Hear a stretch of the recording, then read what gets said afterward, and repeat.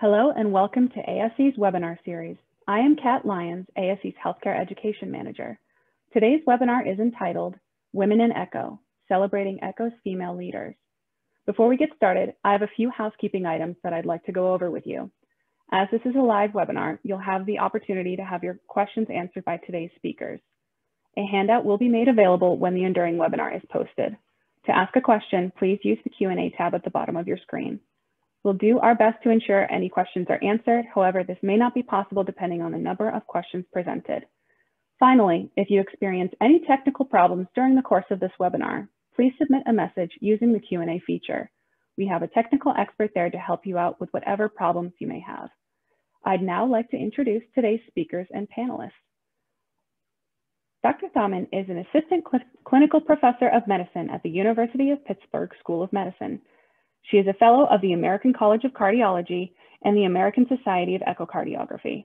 She is on the board of directors at ASE and serves as the chair of the Echocardiography Twitter Journal Club and ASE's social media strategist. Her research focuses on cardiovascular disease in women, mitral valve prolapse, mitral annular disjunction, and innovative implementation tools for cardiovascular disease. She is member of ACC Women in Cardiology Leadership Council and started the PA chapter of Women in Cardiology. Dr. Pamela Douglas is the Ursula Geller Professor of Research in Cardiovascular Diseases in the Department of Medicine at Duke University. Dr. Douglas's wealth of experience includes authorship of over 500 peer-reviewed manuscripts and 30 practice guidelines, service as the president of the American College of Cardiology, election as the first female president of ASE, and Chief of Cardiology at both the University of Wisconsin-Madison and Duke University.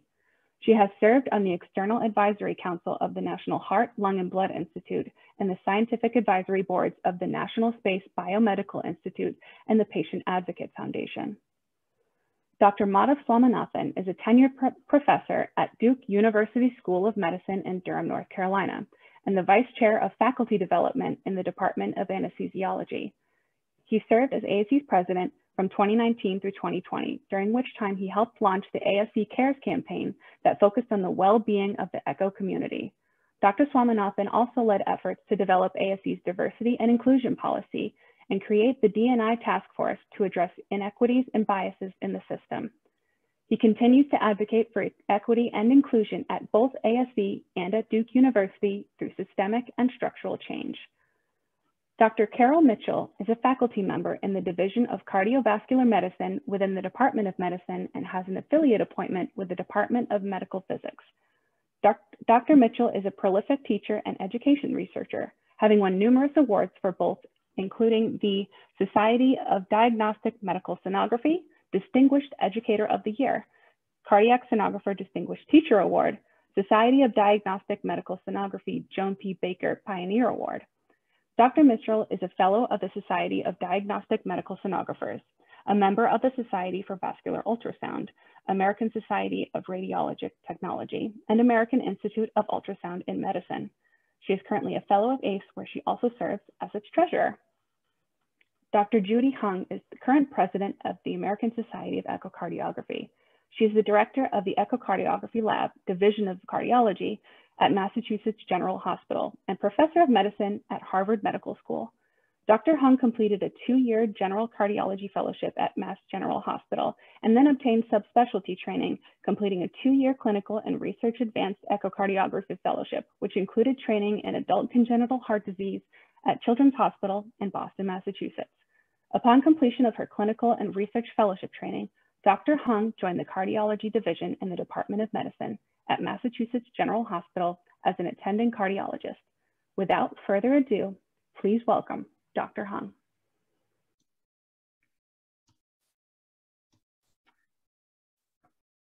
Thanks, Kat. I hope everyone can hear me. So good afternoon. My name is Judy Hung. I'm a cardiologist at Mass General and the president of the American Society of Echo. I'd like to welcome everyone to our first Women in Echo webinar. Next slide. This is held in honor of Women's History Month. The discussion today will celebrate female leaders in echocardiography and how these innovative women have not only been instrumental in shaping the field of cardiovascular ultrasound, but also the ASE and the ASE Foundation. Next slide. I want to highlight the commitment of the ASE to diversity and inclusion. This policy was approved by the Board of Directors in October of 2019 and reaffirms ASE's commitment to diversity as it drives innovation and value by increasing the spectrum of experience, ideas, and perspective. The ASE strives to build a diverse and inclusive organization at all levels, including councils, committees, task forces, faculty, and other volunteer activities. Next slide. Kat Lyons has already introduced our distinguished panel shown here. Next slide.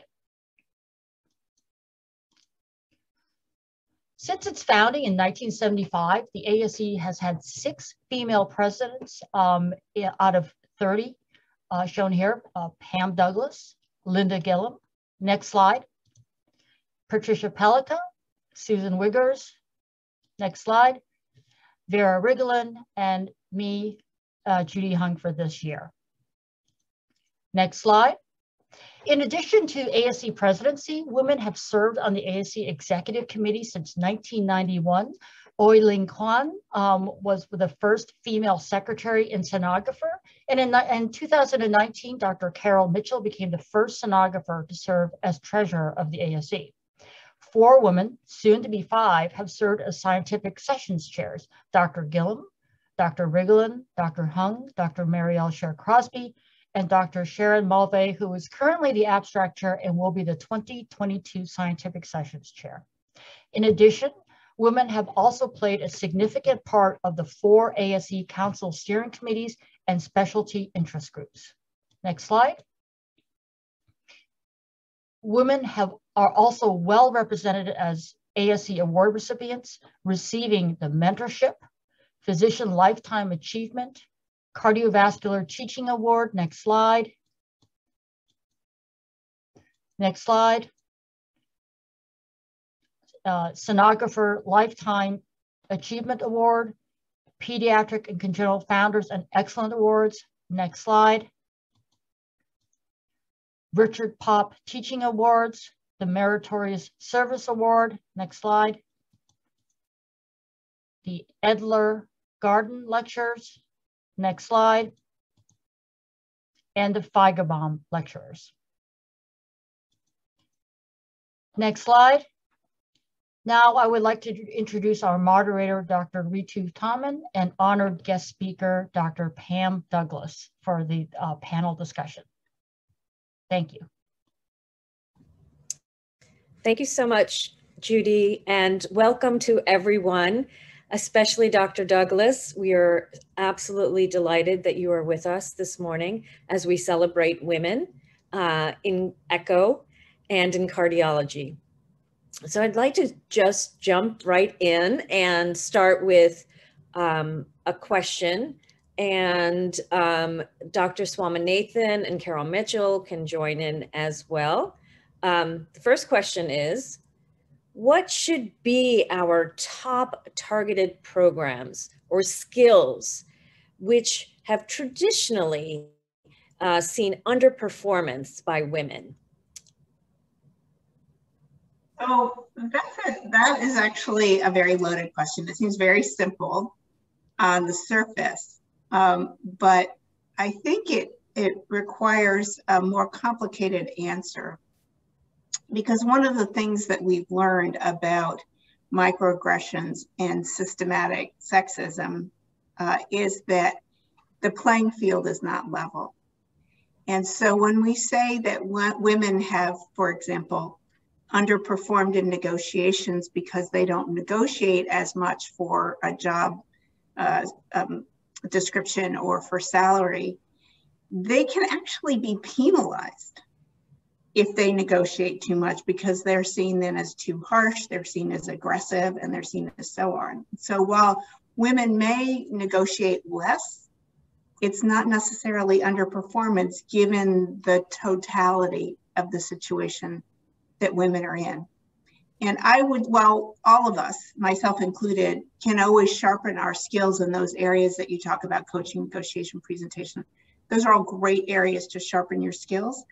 I would be cautious to say that the problem is not necessarily women's skills, but how women are received in the workplace and what the biases are that keep them from being able to perform with the same skills as men.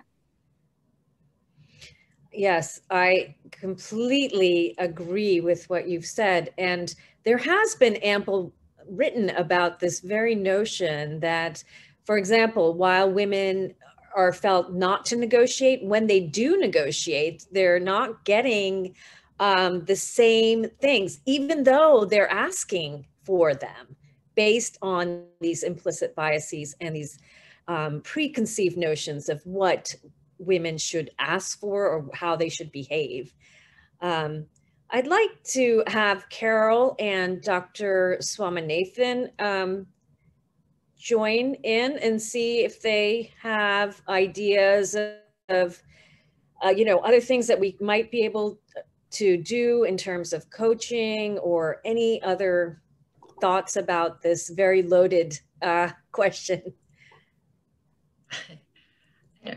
For me personally, I think having strong female mentors is really important because you kind of learn and you see how somebody maybe moves forward or to a position where you want to be. And while male mentors are great and supportive too, there's something for me personally that gives me a little more confidence when I see a female mentor doing that and then identifying that person to kind of help me negotiate, maybe where I want to go in a career path and how to get there. And so I think having more visible female mentors is really important. And role models, of course. Yeah. Yes. Yeah, I completely agree. First of all, thanks for having me on. But going back to what Pam said, it's not a problem with women's skills or that they need specific coaching in certain skills that they may be deficient in. That's not the deficiency. The deficiency is in how we view it, and it's in perspective. So I think, making sure that people in an organization, whether it's like the ASE or a professional society or actually an institution, that people have inclusion and bias training in order to just understand what our biases are, that we need to be aware of these so that we can address them. And that opens people's eyes to the fact that it's not a skill issue per se, but it's the way we receive it, the way leadership perceives this sort of stuff. So I think that kind of training will have a much more positive impact. Do you feel that that should be a trickle-down effect? For example, if the chair of the department decides that everyone has to have implicit bias training, it's one thing versus somebody lower down in the food chain and they're saying we need to have this. How do we get it higher up, the higher ups to, really buy into this and agree to the importance of this kind of training? I'm assuming that was directed to me, but yeah, so that's a difficult one, of course. But I think there's one approach which makes it a sort of a mandatory, effort to say that leadership must be trained in this, and we must have diversity policies, etc. Now, remember, diversity, requires policy. Inclusion requires leadership. But the point is inclusion. It's not necessarily just having a seat at the table, but you must go beyond that and make people feel comfortable speaking up. So leaders need to buy into that philosophy first. It's easier to have a checklist mentality. I've checked that box, I'm good to go kind of thing. But that's not what it's about. The idea is to make people comfortable. And of course, like what Pam said, was that having people in leadership roles, having them as role models, can launch 1,000 ships like this. Pam did that for ASE, and she's done that for so many organizations. So, when people see visible role models at the top, then they can aspire to those positions and they can feel that those barriers don't exist as much or that they have been lowered. So I think leadership has a responsibility and leaders need to be held accountable to that. Right. Yeah, I would underscore that. Diversity is a quality issue. Yes, it's a moral issue, it's social justice, but it's actually a quality issue for an organization. And I would submit to you that a leader that isn't paying attention to diversity and inclusion and acting on it is missing out in his or her organization, at whatever level it is. If they're not evaluating their incoming trainees and faculty with a level playing field and with objective criteria, they're going to get a bunch of people who also think the same way, and they're not going to be very innovative, and they're going to miss out. You know, if they introduce their speakers, you had presentation skills as part of what launched this. If they introduce their speakers as, you know, hey, Ritu, we're really interested in hearing your talk today. And hi, Dr. Swaminathan, you're such a world expert.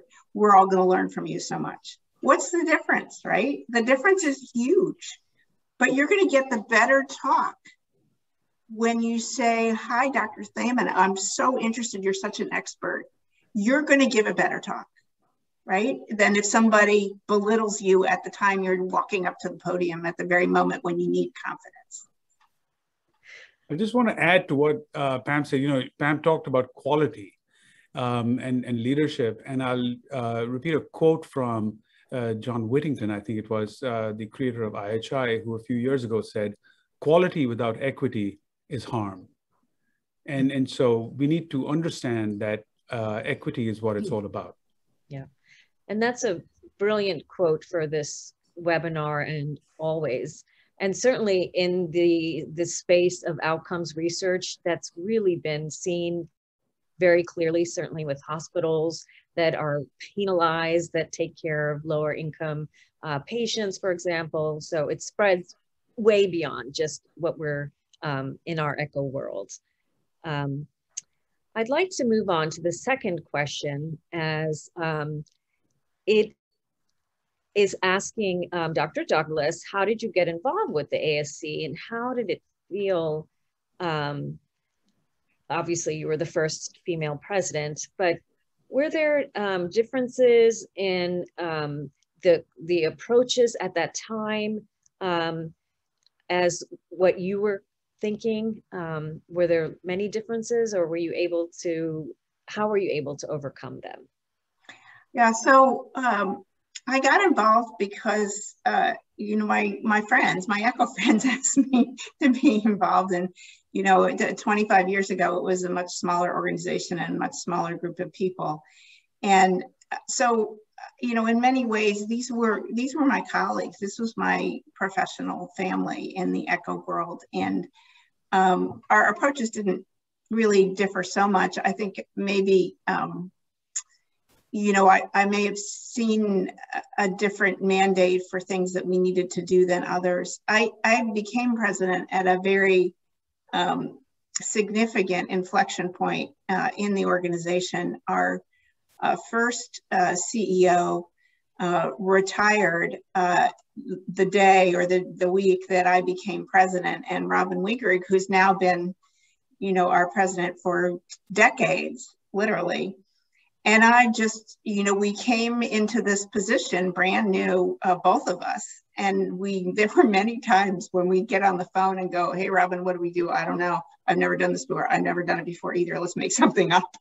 And what that did was give us a huge amount of freedom to do many things in the organization that created structures and organization and policies and ways of doing things that have served us incredibly well over the last 20 years. This was the first time we organized committee appointments.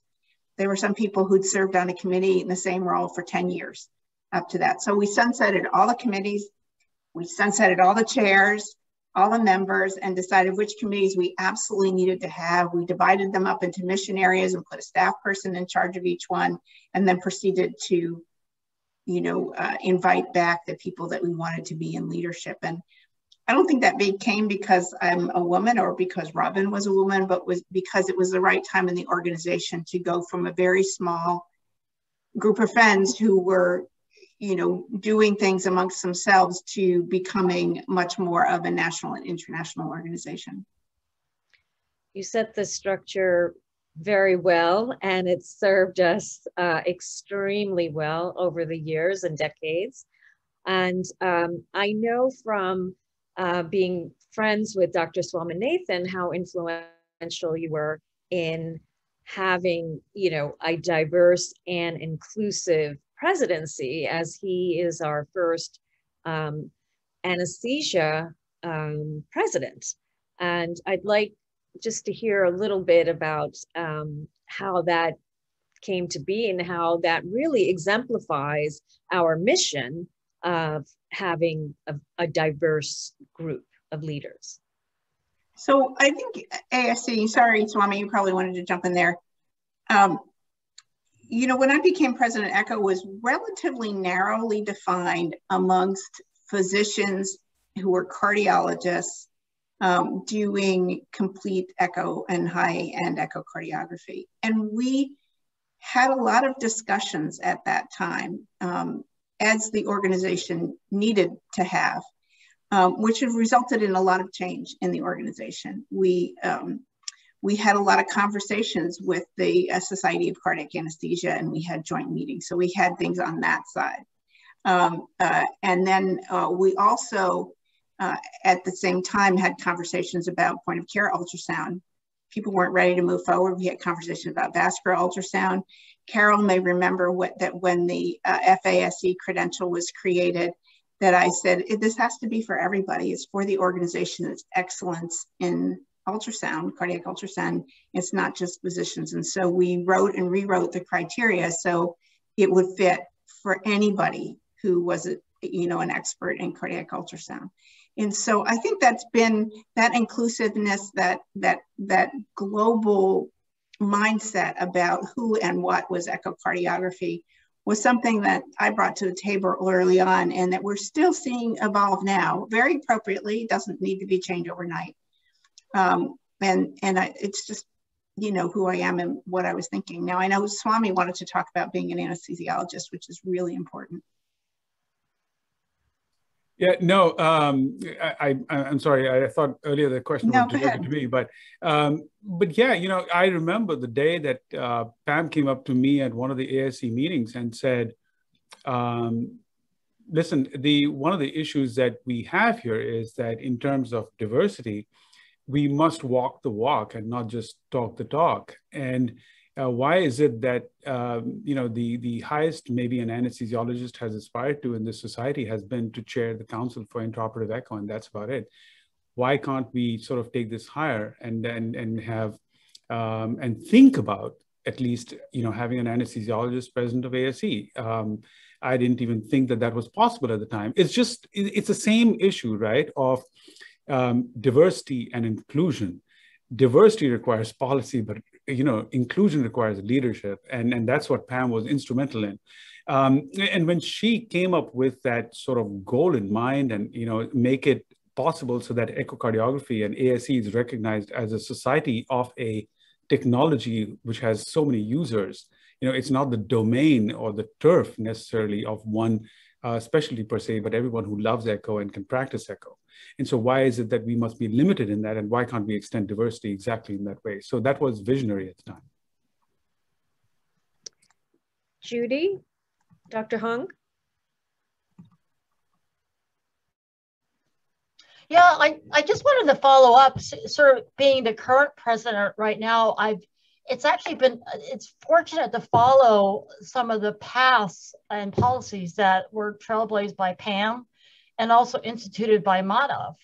You know, I can get the credit for this year, but I think the importance for me about diversity and inclusion is that it's not also the recognition of it and the recognition of microaggressions and unconscious bias that still needs to happen at the leadership level, but it's also instituting policies that that minimize that or improve diversity and inclusions. And there are a number of ways to do that. I have to say that, you know, Madhav, you know, instituted not only a statement from the ASE, but also policies where we actually look at within our committee structure, our faculty structure, to actually look at diversity and inclusion in our selections. So policies in place. And on a sort of institutional level, you know, I've been at the same institution for now 25 years.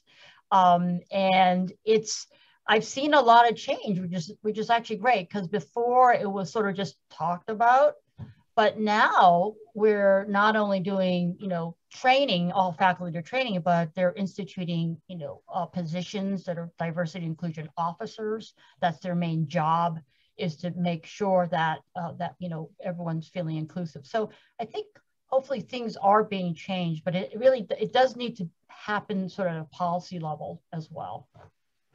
So thank you, Pam and Madhav, for making my job very easy. Yeah, that was, it's so important, and it leads to our next question very nicely, dovetails it. So while wearing the diversity and inclusion hat, how should we be sure not to undermine other intersectionalities such as color, race, religion, minorities, and sexual orientation when we're talking about diversity and inclusion? Would you like to take that, me or anybody else? Call on somebody. Okay, how about you, Pam? Okay, that's fine. I'm happy to take it. I just don't want to, you know, hog the podium here. I think it's impossible not to include the intersectionalities, so to speak, because the things that we're talking about are creating a more equitable environment and a less biased environment. And that would hold true for any reason that we might be biased. So that is one thing I would say. The other thing I would say is that, in fact, gender discrimination is the greater problem in women of color than race or ethnicity discrimination. And we've found this in several surveys for the ACC and as well as other places, that amongst women who say they have experienced harassment and discrimination, overwhelmingly the most common cause is related to gender, and race comes second, and then parenting comes third. And for white women, it's race and parenting. And so by addressing the issues around sex and gender, first of all, we address the most significant cause for discrimination, harassment for women. But also, I think as long as we take it to be about belonging and about equity, there's no label on the kind of belonging or the kind of equity or the kind of person for whom we need equity or belonging. We need it for everybody. And so in that sense, it will float all boats. I love that. Float all boats. I love that. Anyone else? Carol or Madhav, Judy? Yeah, I can add to that. I agree that, you know, I love the quote from you about the rising tide lifts all boats, and it's a fallacy, I think, to assume that it's a zero-sum game, that somebody's win is equal to somebody's loss.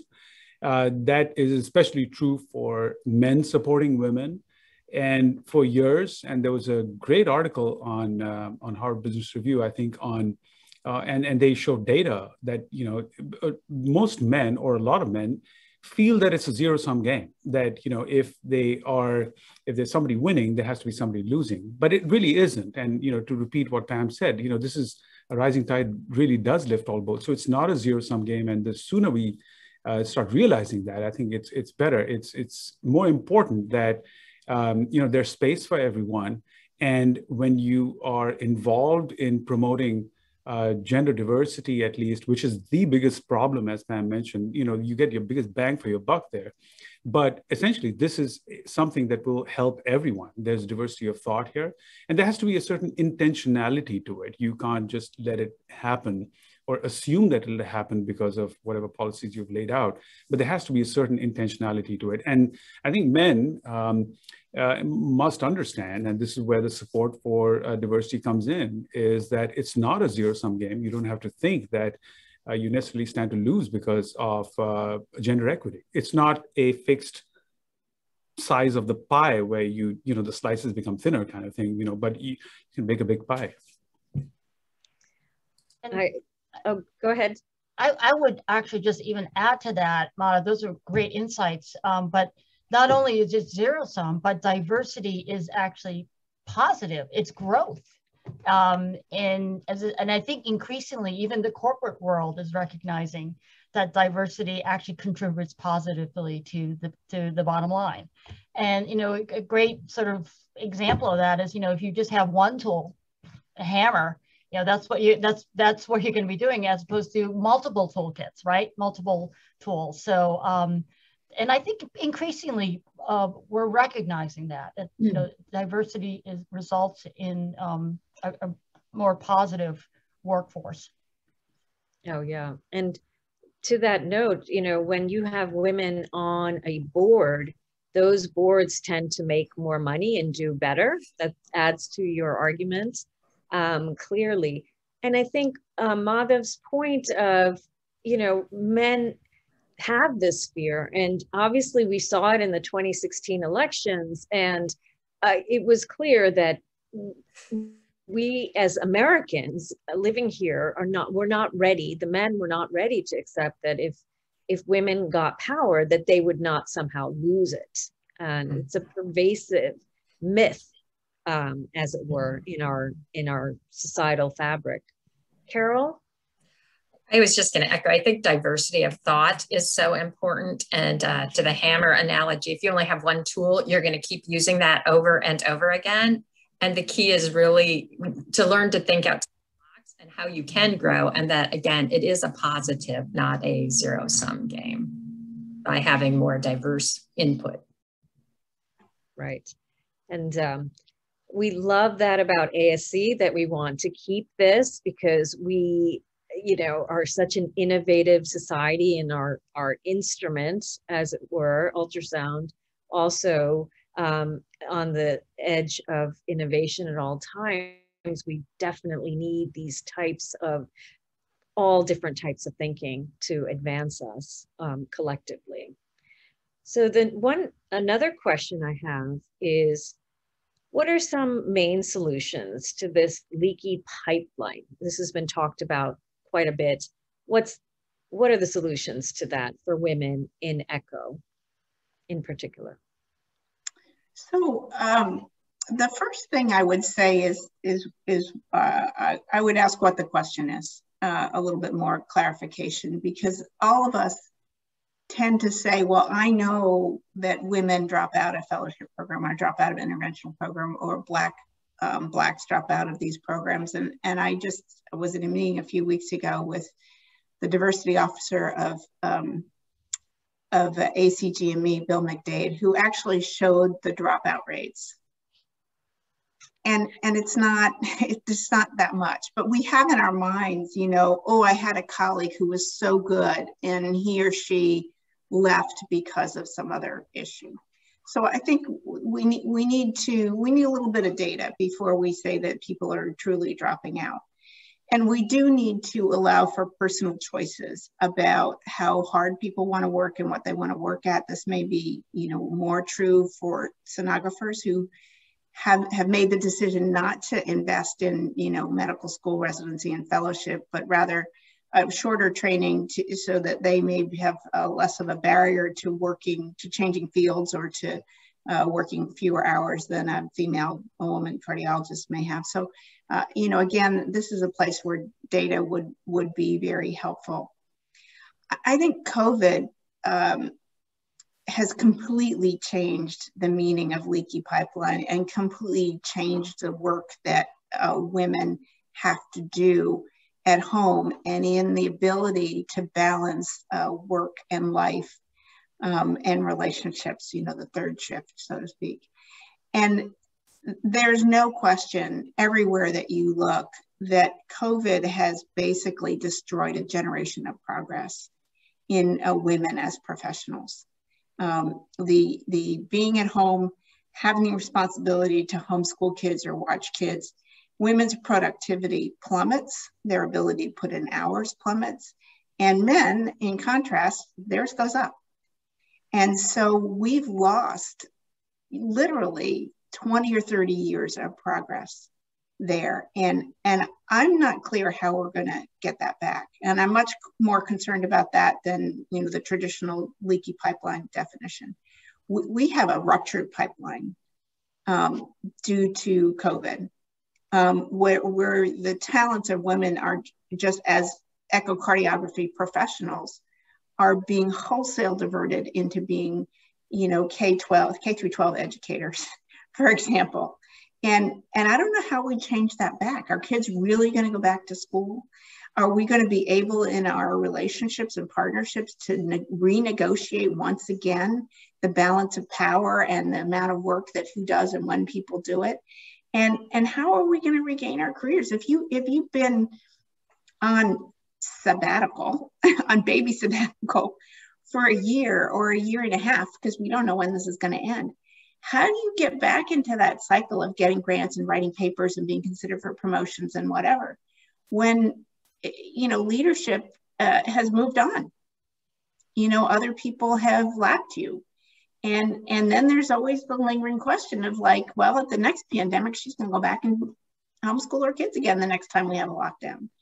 And so, you know, any leader would have to think twice about saying, yeah, I want you to run the cath lab when I know you've been at home for the last 6 months.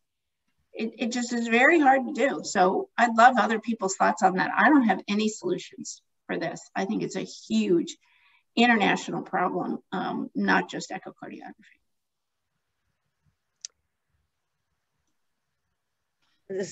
I certainly know that there is an attempt, something called Marshall Plan for Moms, that is out being circulated and not made into policy yet, but that the fact that this is such a universal problem for women across the globe, and the academic output that is greatly suffered has been well written in Nature, and et cetera.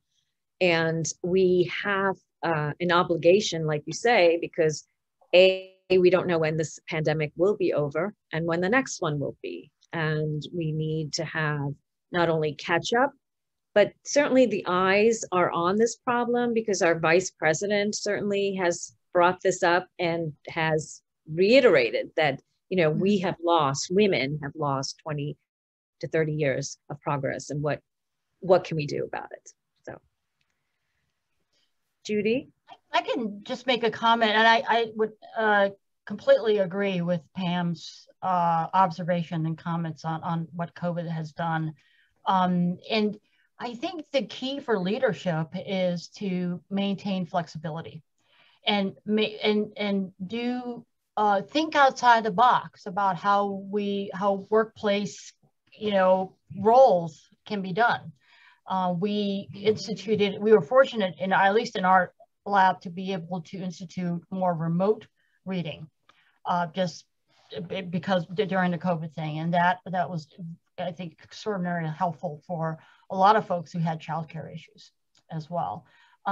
But you know, the thing about being flexible and thinking about different ways to do things is a common theme, because and that also gets at the, you know, the leaky pipe issue, the dropout rate, which we have looked at ourselves for promotion, let's say just for, you know, from instructors.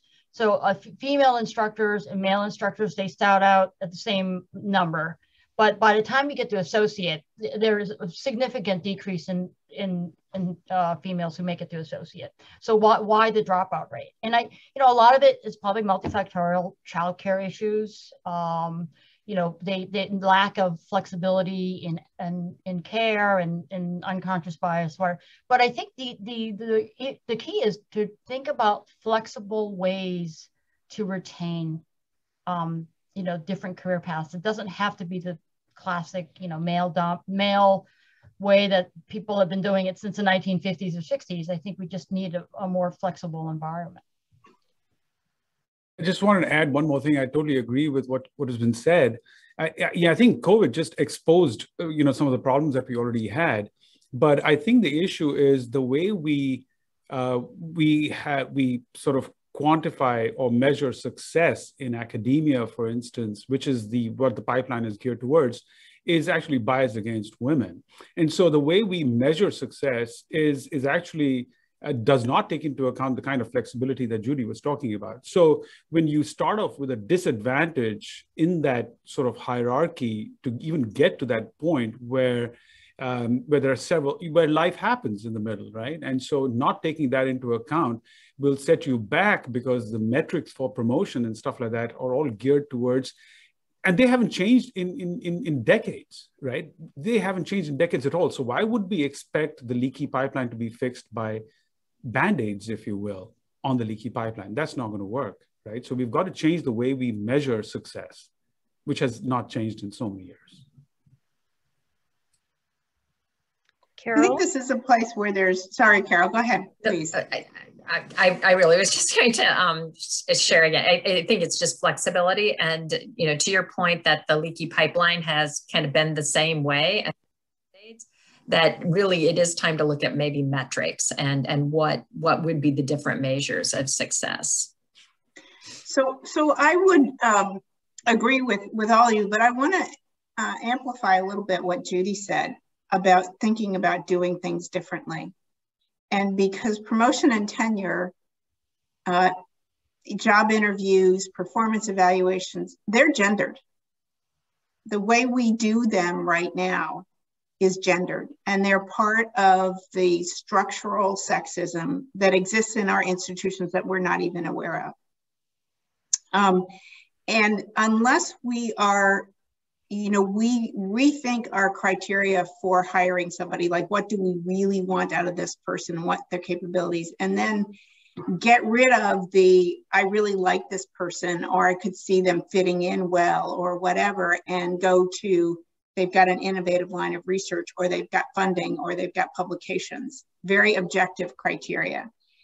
And we do that all the way along. We need to make sure that everybody, Black, white, men, women, have access to APTs, promotions and tenure criteria, that they are non-biased, that they don't have any embedded things in them. We need to give credit for the extra work that people do, and this is a huge issue for underrepresented groups, where they're asked to be the token on a gazillion different committees and can't get their own work done. For the extra work that women do as mentors of younger women, and actually of younger men as well. They do more of that than men do, or increasingly more of that. And if we can change those criteria and de-bias them, and then reapply them, I think we will see different rates of progression, or more equivalent rates of progression to men and women. And so I would say, I think this needs to be very deliberate in terms of dismantling, and not just trying to be fair, because the structures are biased. Would you propose societies write, what they might think would be a more equitable ways of evaluations for others, different organizations to take up? Because the leadership has to, it has to start somewhere in terms of, here, there's some other criteria that we could use for promotions and tenure, and here are some suggestions, or maybe in other countries they've tried, these different modalities. Just be curious to see what you think about that. Well, there's things that other organizations have also done in terms of removing the glass ceiling. For example, NIH tried, but had a political backlash, but other organizations have said nobody holds a leadership role for more than 10 years. So Judy, the clock is counting on your time as head of the MDH. Can't happen soon enough. But if you say, 10 years is a long time. Mayo Clinic already does this, all of their administrative roles, 10 years, and you're up and out. And what this does is it frees up room for young people to grow. What we have right now is a lot of legacy, older white men in leadership positions. And it's not that they're doing a bad job, but we're not allowing our young people to grow. into those roles, and we're not benefiting from the innovation and different ideas that they might bring. And so it's not just how we bring people up, but how we make space for them. Yeah, beautifully said. And that just dovetails nicely into another question, which is for all of you. Do you think we should have dedicated grant awards for underrepresented minorities or specifically for women? And is that a risk for deepening the divide that already exists? I just heard some really interesting data from NIH about cohort grants, which is, you know, as you all know, NIH allows your first R01 gives you extra points for your first R01, so to try to get people in the game, and so there's a beneficial there. What they've started to do now is several different things. One of them is a cohort grant where they're giving money to institutions to hire diversity-minded candidates. They're not necessarily of any specific race or ethnic group or gender, but people who embed diversity in who they are and their research and what they do. So it's bringing that idea into the marketplace. It's not based on skin color, it's based on ideas and what you bring to that. And treating it as a cohort, meaning there'll be 3 people at Harvard and 3 people at Duke and 3 people at Pittsburgh. And those people will get together nationally as a group and be mentored nationally as a group so that they have a peer group who are all moving things together. It's not just let's bring in the token woman or the token Black or the token whatever, and they're all alone. These people move as a cohort, and they're mentored and they're visible, and they're mentored at the highest level because they are visible. And that sort of doubles the impact. And so I think there are ways of doing that in other organizations. Obviously, NIH is a huge national funder, which funds hundreds of thousands of grants every year. But I think there are ways to say we're valuing the concepts of diversity, equity, inclusion, not necessarily the people, but the concepts. And that generally, it's usually women that are working on heart disease in women and so on. And health equity is often by race and ethnic underrepresented groups. It will advantage that kind of research as well as those individuals, but let's give them an extra boost. So let's not just, you know, send them out on the playing field all alone by themselves to figure out how to make it work. Yeah, you know, I had discussed that a little while ago, but the issue of having certain specific grants directed towards or assigned for only women candidates or minority candidates, I think personally that's a good idea. And here's why. We already have a system of bias when it comes to grant awardees or any kind of awardees because we have a selection bias. We just do, committees do. And so having a separate sort of grant mechanism, which is reserved, if you will, for underrepresented minorities and or women, what happens is that you encourage more and more of them to apply when they normally would not have. And we've seen that in some societies and some grant mechanisms where there are women who are in my organization who then sort of got revved up and got excited about applying for a grant award because it was designed specifically in that domain. And so they would not have applied otherwise because they would have feared possibly, you know, not being able to get it because they were not competitive enough or whatever. But the idea was that I think this particular grant mechanism allowed them to be a little more enthusiastic and apply and gain more expertise. And then because of that experience, then be able to apply again for other awards. So I think that had a very positive impact by just having those sort of awards reserved for women or underrepresented minorities. So I think personally, from that aspect, it could be a good idea. The point I would just like to highlight Pam's point that she eloquently stated about, you know, it's not just inviting them. it's how to include them. And I really like the NIH example of the restructuring about making it not just the token, but the cohort. And, you know, the way to think about it is, you know, you invite them to the party, but you also got to get them on the dance floor, right? That's diversity, inviting them, but inclusion is getting them on the dance floor. And belonging is if they can dance like no one's watching. Yeah. Right. So, love that. But it's both concepts, right? Right. Carol, anything?